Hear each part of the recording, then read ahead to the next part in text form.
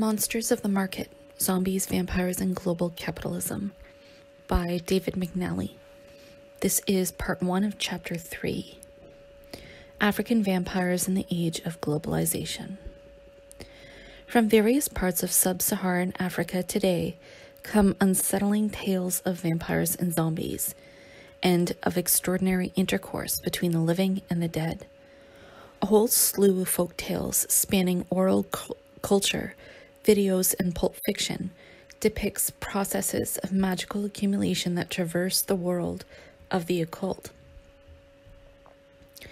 In Nigeria, newspapers carry reports of passengers on motorcycle taxis who, once helmets are placed on their heads, transform into zombies and begin to spew money from their mouths as if they had become human ATMs. In Cameroon, rumors abound of zombie laborers toiling on invisible plantations in an obscure nighttime economy. Similar stories of possessed workforces emanate from South Africa and Tanzania, including tales of part-time zombies captured during their sleeping hours only to wake up exhausted after their nocturnal exploitation. While labor is seen as possessed, money too is said to be enchanted.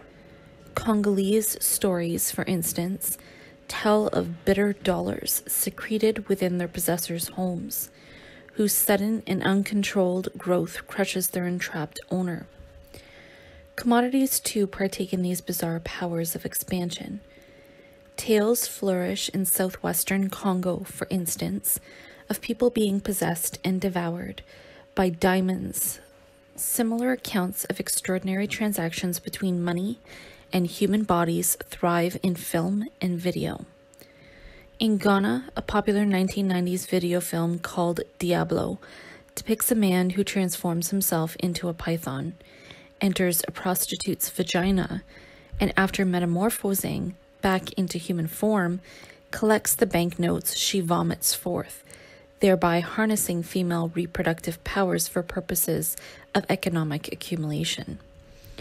More recently, a widely popular Nigerian video film, Living in Bondage, 1992 to 93, which launched Nollywood, today the world's third largest film industry, portrayed a man who acquires riches after sacrificing his wife and drinking her blood. Literally hundreds of video films have followed its path, expanding the immensely popular genre of voodoo horror. All of these examples merely scratch the surface of a rich and expansive popular genre. As much as Nigerian mass culture is a focal point for the dissemination of these images, such folktales emanate with unique local inflections from one part of the African subcontinent to another, telling of credit cards that provide instant commodities without registering debt, of magical coins that turn people into zombies, and of enchanted currencies that leave cash registers and return to their owners after every purchase. Most striking, perhaps, is the epidemic of stories of dismemberment and murder for the harvesting of body parts that bring riches, either as commodities for sale or as ingredients in magic potions. In Tanzania, for instance, legends proliferate concerning the murder of children whose skins are sold at prices of around $5,000 for occult purposes. And among miners involved in the illicit diamond trade between Angola and Congo, workers maintain that when digging is unsuccessful, it is necessary to sacrifice either male sperm or a body part, a finger or an eye, in order to lift a curse that restricts productivity. Not surprisingly, blood figures prominently in a whole slew of vampire-type stories. In Malawi, in late 2002 and early 2003, for instance, government leaders were widely denounced and occasionally attacked for their alleged participation in a blood theft ring that was purported to trade blood to international agencies in exchange for food aid. While Malawi's president repudiated these accusations, proclaiming that no government can go about sucking the blood of its own people, that's thuggery, Such protestations find little traction with people who have seen infant mortality rates soar and life expectancies plummet in an era of globalizing capital. These Malawian tales are instructive for the ways that they situate human bodies in the vampire-like circuits of international capital. This, too, is a recurrent feature of recent witchcraft legends. In Cameroon, for example, a host of stories depict local mafias that export zombified laborers to Europe. In another set of narratives from Malawi, youths describe airplanes, the essential means of transportation in the age of globalization, which are built from human bones and fueled by human blood. Similar occult dialectics of the local and the global are enacted in Ghana, where a young Akan priest promotes his anti-witchcraft shrine by claiming to understand market wars, the better to offer lucrative international opportunities, while another pronounces that the God who possesses me has traveled to London and Frankfurt. He can decide the cocoa price if he wishes. As we have seen, perhaps nowhere are legends of enrichment through disembodiment more widespread and compelling than in Nigeria. Popular Yoruba theater, for instance, rehearses stories of child stealers who, after abducting their young prey, trap them in secret rooms and use their blood to make medicines, which in combination with the correct utterances cause money to pour into a calabash set upon the children's heads. In Akinbalu Babarinsa's novel, Anything for Money, a Fulani herdsman in northern Nigeria discovers a metal box containing a human head used for purposes of money magic. Employed properly, it churns out wads of crisp 20 Naira banknotes, but it is in the video industry that such tales have proliferated most promiscuously. Churning out up to 1,500 films annually, Nollywood's most popular genre is juju, or voodoo horror, supernatural thrillers involving spirits, vampires, and ghosts, meant to provide emotionally satisfying explanations for wealth inequalities of injustices that abound in Nigeria. Like all fables of modernity, these legends are more than the stuff of oral culture, literature, video, and film. The fears, anxieties, and values that permeate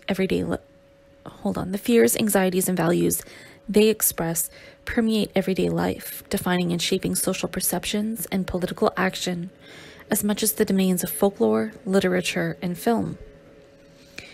One example may be enough to illustrate this point.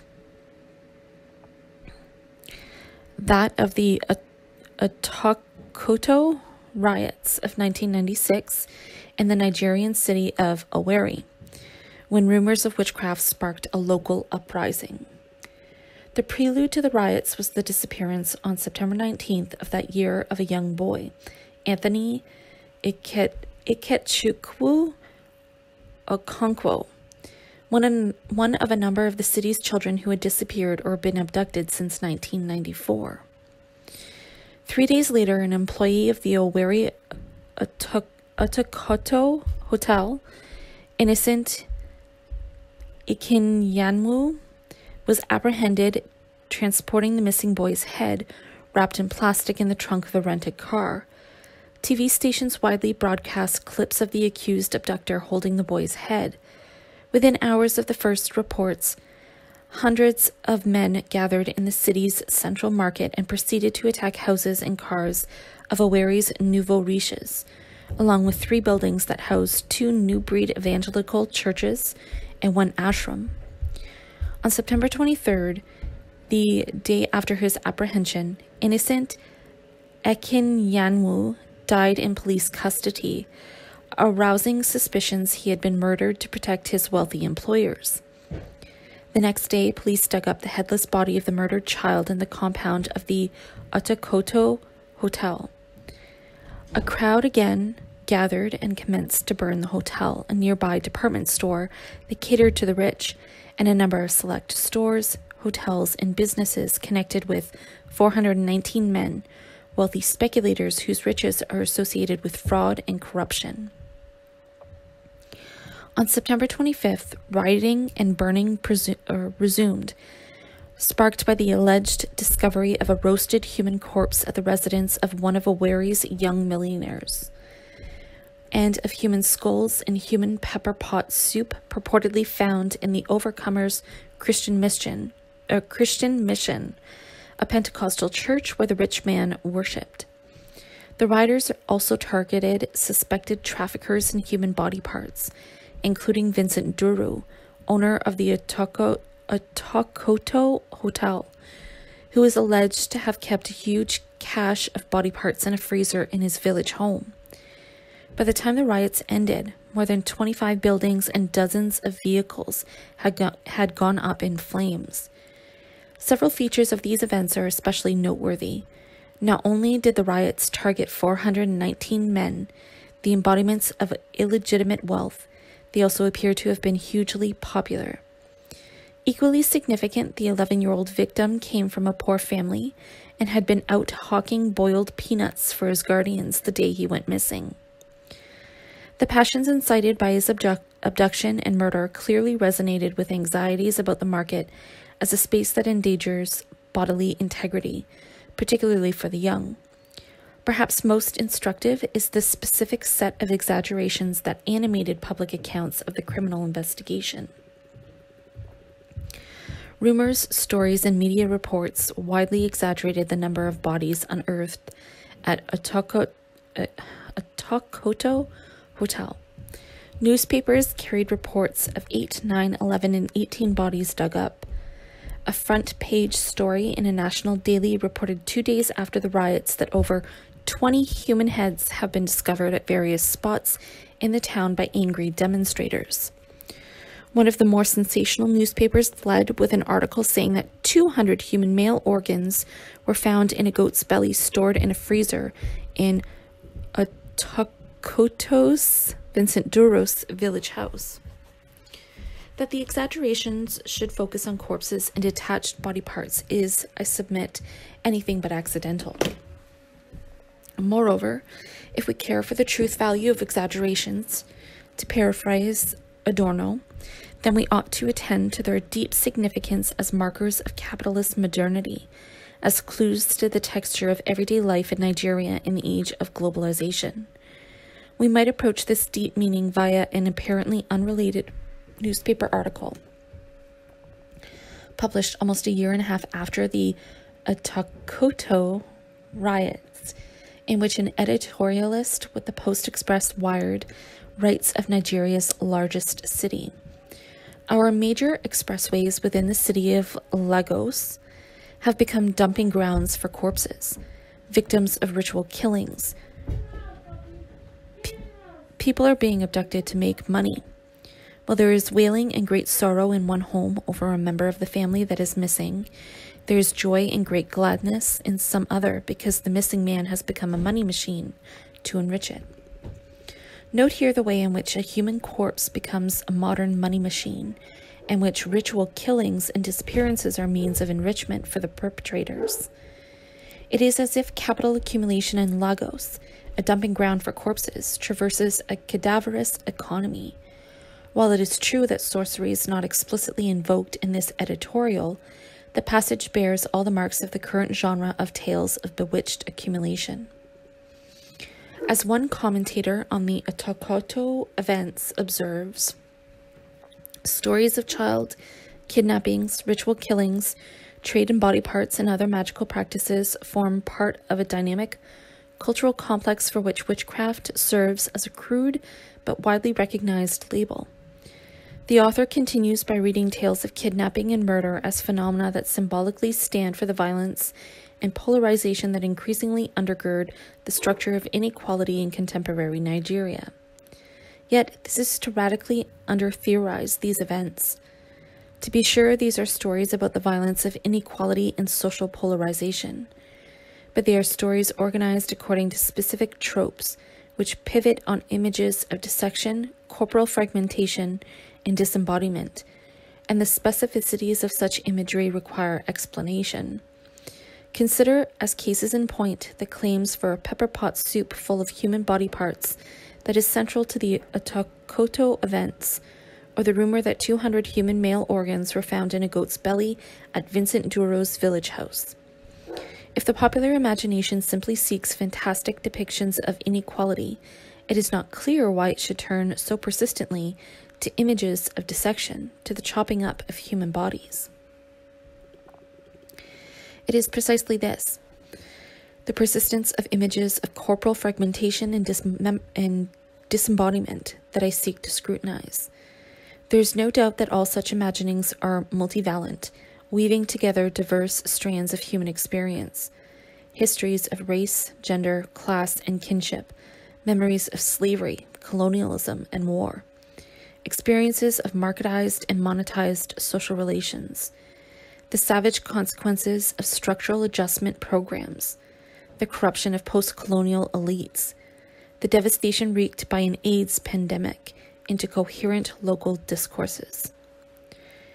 There is also little doubt that these images have a multitude of local determinations that frequently elude even the most sensitive ethnographer. But pulsating through the multifarious local moments of these aesthetics of horror, we find recurring images of accumulation via corporal dismemberment and possession. And it is this strand, these powerful depictions of enrichment through disembodiment, that I wish to explore as explanatory markers of life in late capitalism. I make no claim for the comprehensiveness of this account. It is inherent in the phenomena under investigation that they overflow with localized meanings. But unless we are content to adopt a cult of the local, unless we are prepared to ignore the general social phenomena at work at the micro level, then it is imperative that we take up the challenge of linking small acts to wider processes. As one analyst of agrarian change and class formation in Africa has put it. Of course, to dialectically locate the global within the local involves recognizing that the macro itself exists only in and through the concrete particulars that compose it. But the reverse is true as well. The particular exists only in and through its interrelations with other particular moments and experiences. Together, these constitute a concrete totality, a rich complex of many determinations and relations, the unity of the diverse.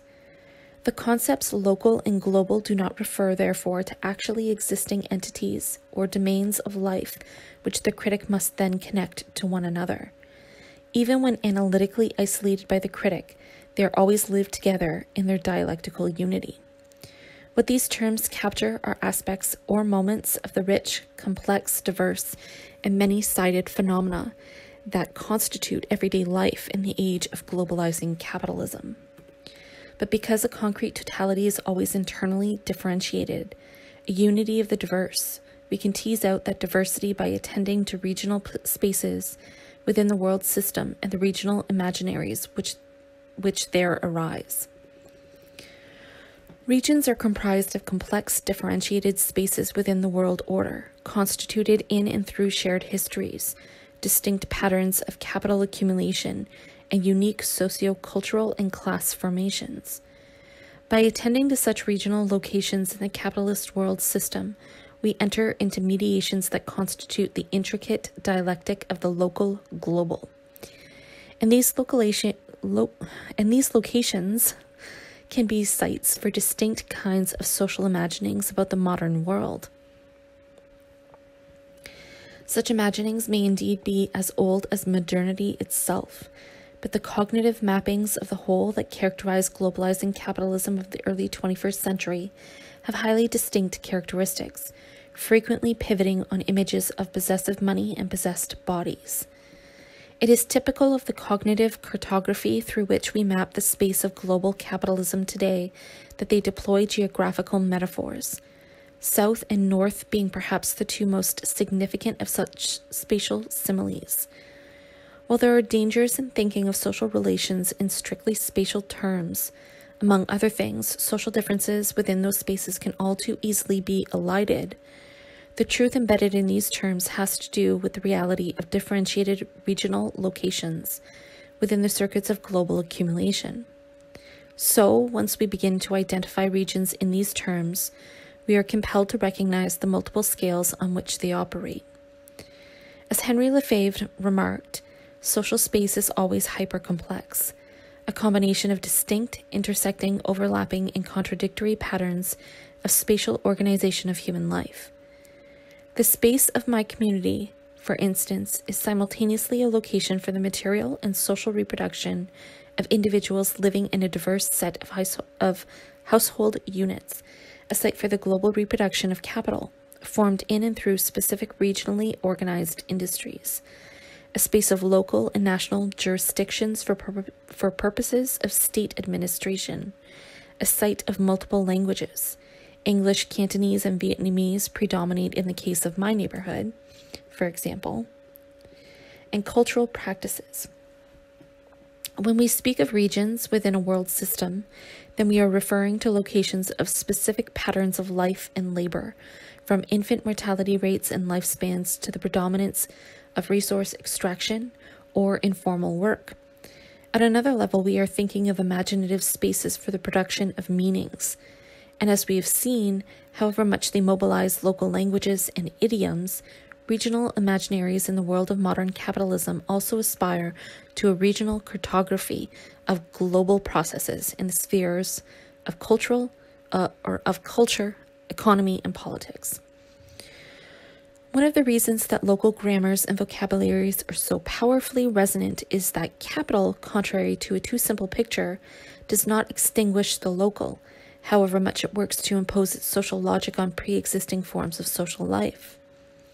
Despite its absolutizing pretensions, global capitalism operates by systematically reorganizing existing social formations, disarticulating and rearticulating property, labor, authority, gender, sexual norms, family, and community, so as to facilitate the accumulation of capital.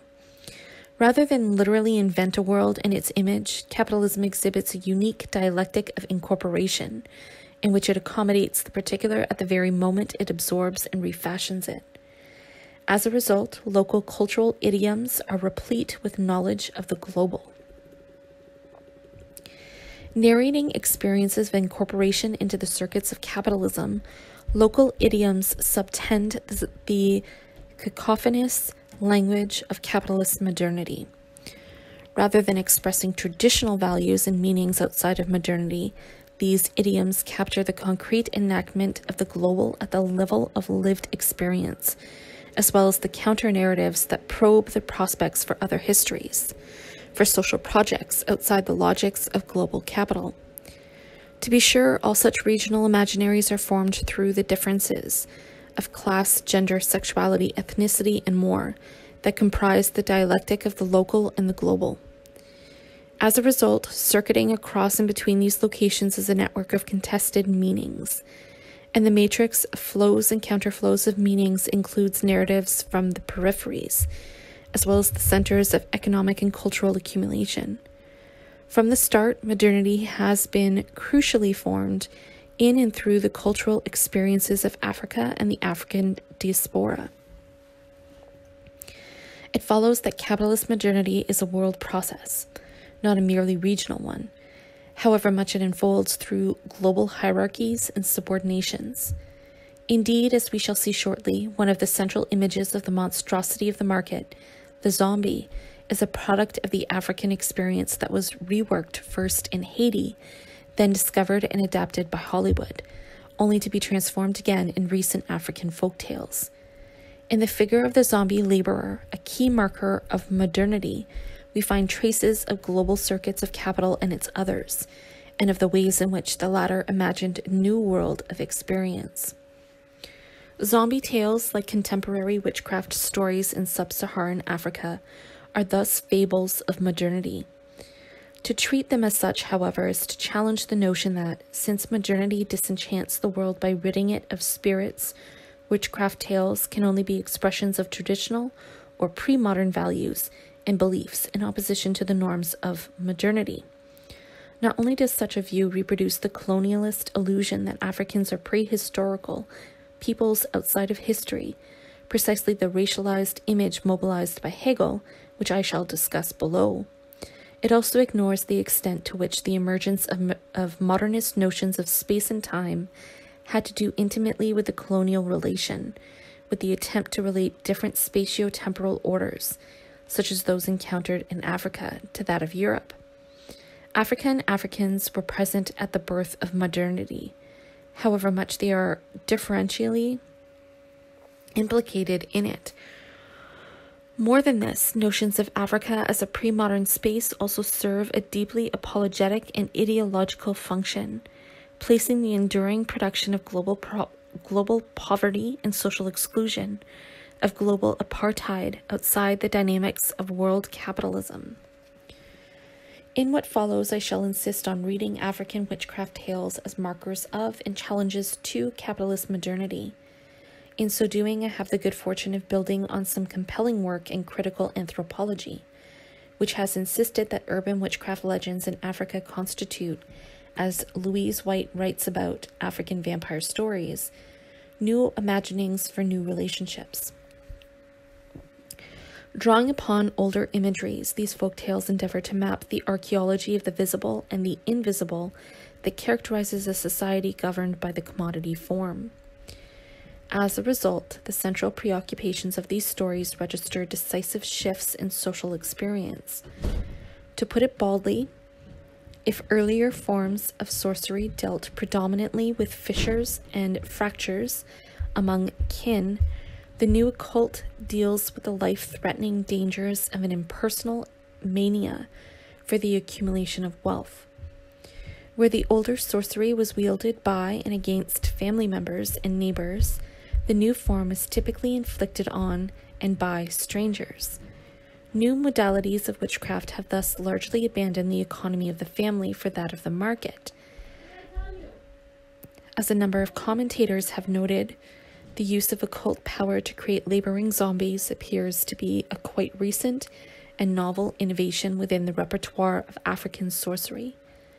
Moreover, so much has the new occult come to inhabit the impersonal sphere of market relations that in some cases witchcraft itself has become a commodity, a power that, no longer inherited or learned, can simply be purchased on the market. Rather than expressions of traditional values in opposition to the forces of capitalist modernity, recent urban discourses of bewitchment in sub-Saharan Africa thus comprise complex, multi-layered readings of the changing circumstances of social life in the age of globalizing capitalism.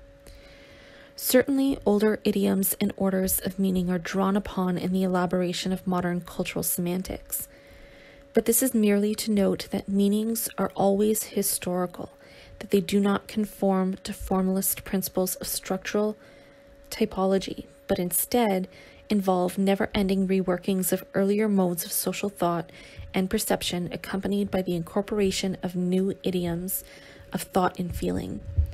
New ways of imagining thus emerge out of hybrid configurations of old and new, indigenous and foreign systems of meaning.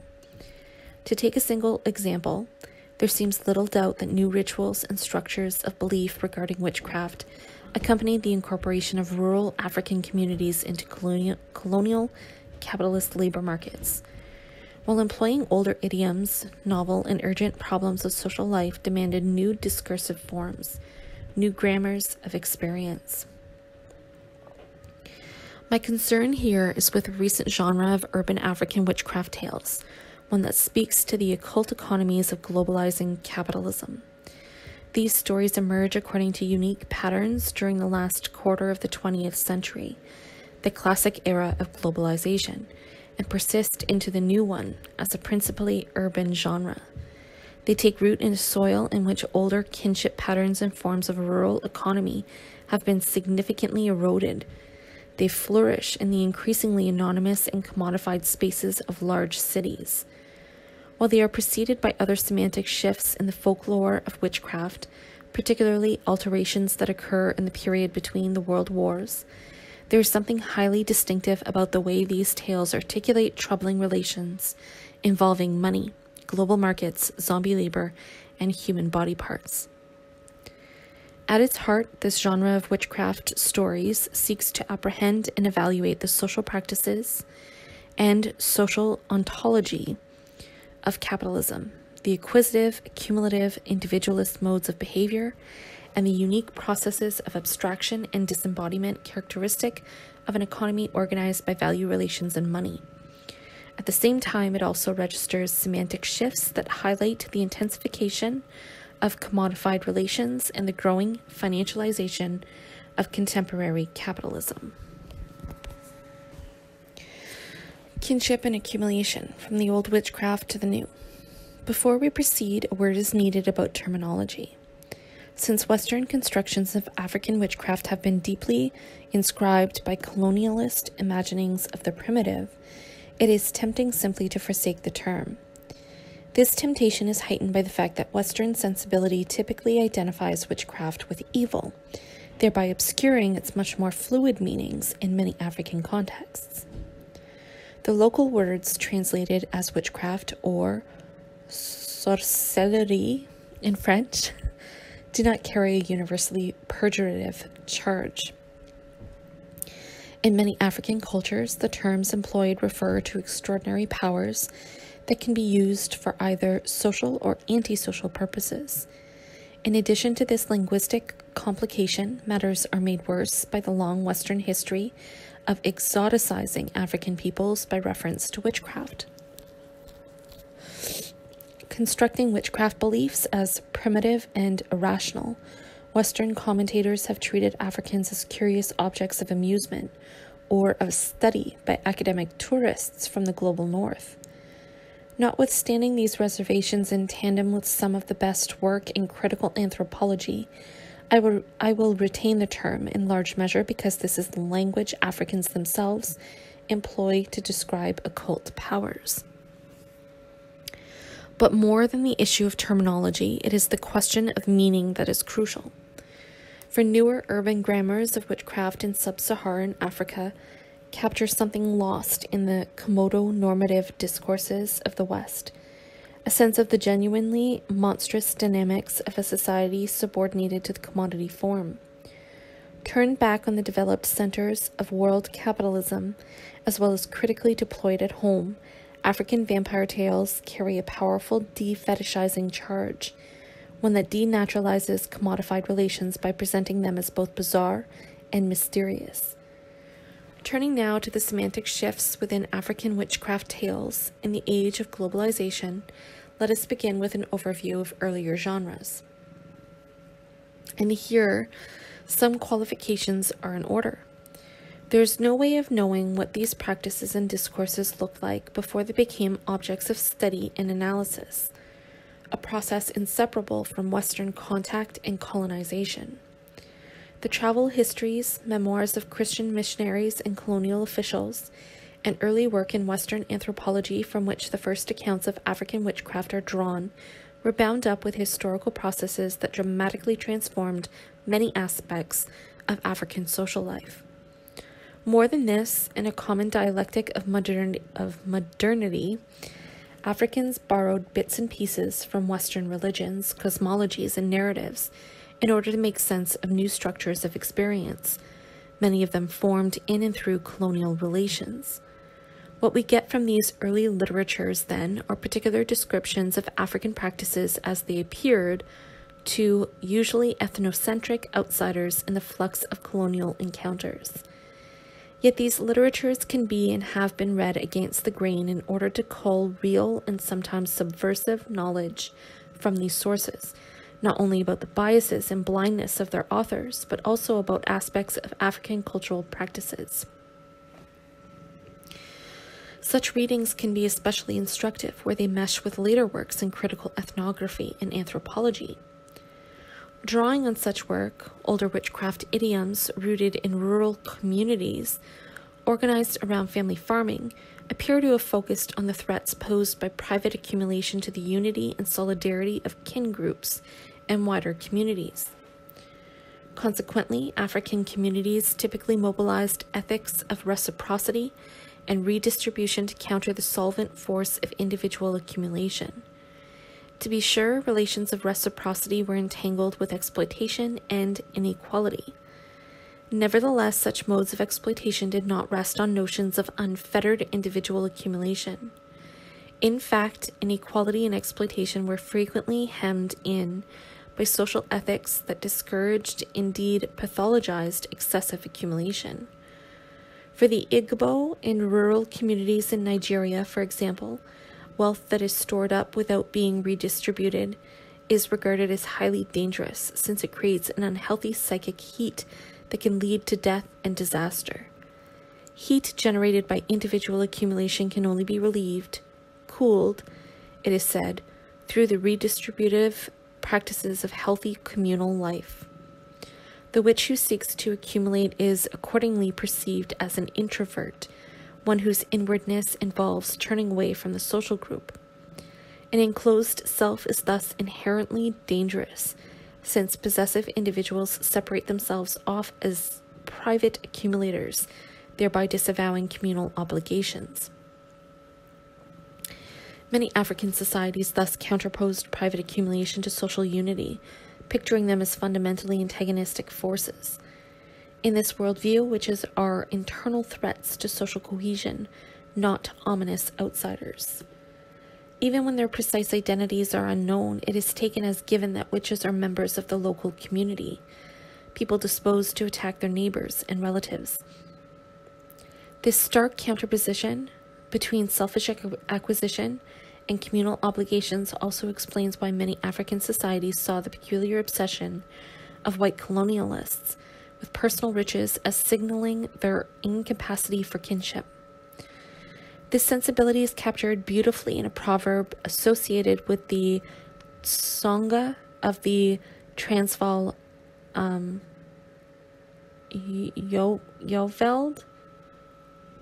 Loveld. White people have no kin nation. Their kin nation is money. To use the terminology developed by Karl Polanyi, which is not without its difficulties, most African societies, like non-capitalist societies elsewhere, embedded economic relations within a larger communal ethos, and social rituals corresponding to it that governed social life. Rather than an independent force that could be counted on to regulate itself, as in market ideology, individual economic behavior was ordered according to social ethical norms. For most African societies, the disembedding of economics, the privileging of the forces of private accumulation as ends in themselves, represented an unleashing of demonic energies that, by rupturing the social fabric, turned kin against kin and stimulated an orgy of violent individualism in which people would literally devour others. Like many non-capitalist moral economies elsewhere, which are today reconfigured in contradictory relations with capitalist forms of life, those in Africa have typically seen the economic cosmos in zero-sum terms, since wealth and resources are finite. One person's gain is another's loss. So, when witches disrupt the balance of things by engaging in non-communal appropriation, they invariably hurt others. In the idiom of the Ihanzu of north-central Tanzania, what the witch gains, others lose. Witches thus consume the sources of life itself, rather than recirculate them. Among the Igbo of Nigeria, the witch is an improper accumulator, an eater of blood, rather than a redistributor of wealth. She attempts to gain control over what should be communal wealth in order to enrich and prolong her individual life. The witchcraft of personal acquisition, which coexists, as we shall see, with the witchcraft of leveling, clearly expresses a powerful ambivalence. On the one hand, people fear the destructive forces of unfettered personal acquisition, while on the other hand, they often desire more personal wealth and resent the redistributive duties required of them. This frequently involves a dualistic perspective of the sort one finds among the people of the Bamenda grasslands in Cameroon, for whom the zero-sum economy of everyday life contrasts with the invisible, enchanted, and beautiful world of Mza, accessible only to cunning individuals. Mazah is a realm, well, okay, hold on. Mazah, I am definitely pronouncing incorrectly. Forgive me. Mazah is a realm of abundance and infinite rather than zero-sum possibilities. Organized as a market in which the only currency is human beings, it is populated by devils, pure possessive individualists, and accumulators who respect no social obligations and obey no codes of reciprocity. Such notions of bewitched transactions in invisible markets have long been common to many African witchcraft discourses, as have ideas of humans as currency, and both notions have been reworked in more recent idioms. In Ghana today, traders associated with Pentecostalist churches sometimes imagine that, alongside the visible one, there's also an invisible market in which dealings are conducted in meat taken spiritually from humans who are eventually eaten up by witches until they become sick or die. Whatever the attractions of individual acquisition, then, it is viewed as both a threat to others and a source of potential self-destruction. As a caution about the dangers involved, many older grammars of witchcraft warn that private accumulation elicits the rage witches feel toward displays of wealth. Among the Ibibio of Nigeria, witches are portrayed as jealous levelers intent on harming those who accumulate and exhibit wealth. Similarly, in the folklore of the Ihanzu of north-central Tanzania, modern witches dislike development, progress, and modernity, and are inclined to destroy wealth. They too are leveling enforcers of nightmare egalitarianism.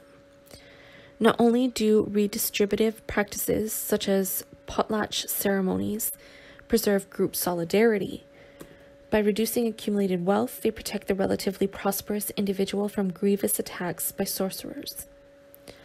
Yet, as if to remind us of the ambivalence involved, of the way in which personal enrichment is something both illicit and desired, witches are also said to be greedy. Among the Ihanzu, a predominantly agricultural people grappling with increasing commercialization, witches have typically been those who reap wealth disproportionate to their land and labor. Thus, as much as witchcraft represents a warning about the harm that may come to those who seek personal wealth, it also expresses a powerful, if illicit, longing for magical accumulation, for acquisition and enjoyment of riches without the performance of arduous labor. The more fully people are inserted into capitalist relations, the more intense this ambivalence towards individual enrichment seems to become. As much as individuals might disavow personal accumulation, after all, the imperatives of capitalism reward it. For peasants in systems of rural farming, commodification dictates that production for the market and maximization of income are the keys to the survival of the family farm. Yet deep tensions are involved in resorting to market logics to preserve domestic farming. In Niger, for instance, many Maori parents send their sons off as migrant laborers in hopes that their earnings might sustain the family economy. In so doing, however, parents sever the kin unit in order to preserve it. The family thereby undergoes a sort of amputation, a dissection which often foreshadows its death, particularly when children do not return. The monstrosities of the market manifest themselves here in a wrenchingly ominous form. As children are sent into the labor market in an effort to preserve the family unit, they are frequently devoured by it, disappearing from the lives of their kin. It comes as little surprise that tales of death and dismemberment figure prominently in the rumors of bewitchment that haunt the Maori imagination. If capitalist markets disrupt kinship relations, they are also held to distort the biology of human reproduction.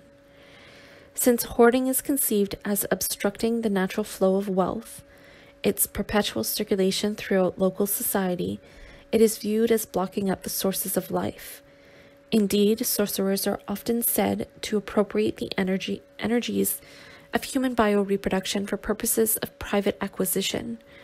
This too resonates with the notion of a zero-sum universe.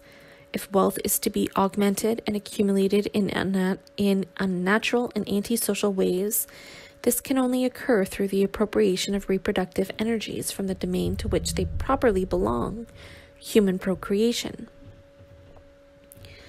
Thus, while witches sometimes kill, their greed also drives them to steal the reproductive powers of others, or to divert their own. The case of the West African Mami Wata, or Mami Water, intriguing hybrid creations, is instructive in this regard. Mermaid-like creatures that seduce humans into becoming their spouses. The Mami Wata endow their human partners with riches derived from the ocean floor, if they renounce human marriage and reproduction. The sexuality of Mami Wata and their spouses is thus redirected from biological reproduction to the production of wealth. By diverting reproductive energies into the dangerous and sterile process of individual acquisition of money and commodities, the witchcraft of accumulation undermines female biological reproduction. Yet, where women are concerned, this raises profound contradictions.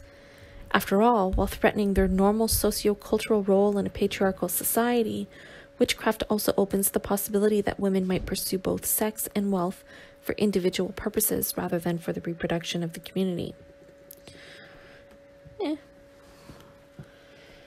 As women enter capitalist markets in greater numbers, one frequently encounters throughout Africa arresting imagery haunted by the idea of monstrous female sexuality run amok. In Nigeria, for example, young female witches are said to manifest overwhelming sexuality and satanic avarice.